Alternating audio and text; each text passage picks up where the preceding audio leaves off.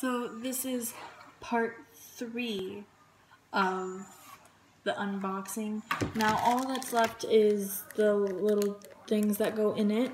So I already, in the last video, I put up the bridle and the saddle, and I was talking about the sleeches I own. I own 2 Frisian sleech horses, a male and a female. I own a knob stopper, I'm pretty sure it's what it's called. I own a Clydesdale, a Tennessee Walker, and a Thoroughbred. And today I got some,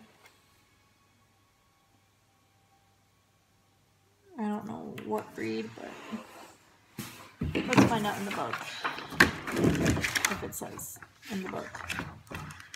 Because I don't know if it will.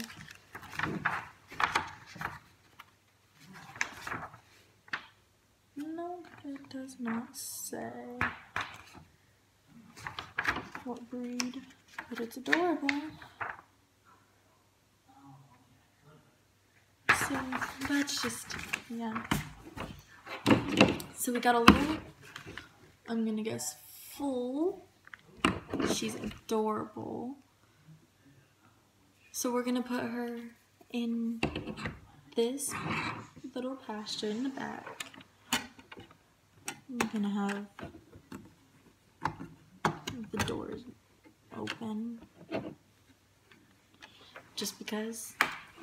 And we're gonna take out her mom.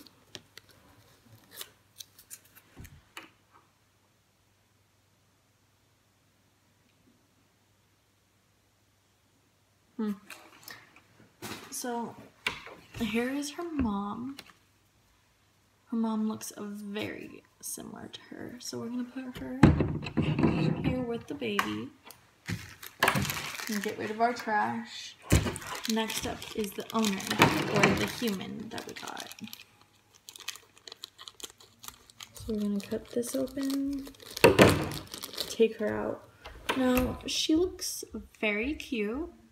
So comment down names for the 2 horses and her. We're gonna put her here like she's watching them, because why not? Next, we will do the little blanket and halter. I'm pretty sure there's a halter in here. If not, then it's just a blanket, but nope, there is a halter. Now, I have another blanket and halter, but it's up with my Thoroughbred. So we're going to put this on the mama, because why not? I mean, the mama always needs something warm. And we're going to give her this too. Now, I've always wanted to make bridles and stuff for these horses, but the only thing I've made bridles for them is hair ties, because I'm cheap. And hair ties are fast and easy. But it's good to get some actual branded ones. So, here's this. Actually, we're going to make it like this, where she is taking her out for a walk. Like that. Okay. So next we got this hay and alfalfa. They're pretty heavy. Not. So here's the hay and here's the alfalfa, or whatever you want to call it. Sometimes I call it something it's not. So we're gonna put those over here, over where you can't see them, of course. And next we got some apples, some carrot, pork, the basics. And put the apples in the crate. Put the carrots in there too. And then we got a pitchfork that we can just stick in there. So here's that. Set that over there too.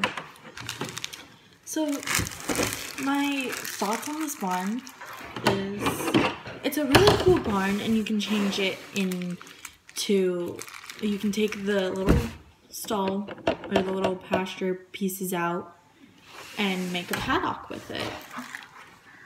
So that's the cool feature. Now, whatever names that you guys comment, I will be writing on these and those.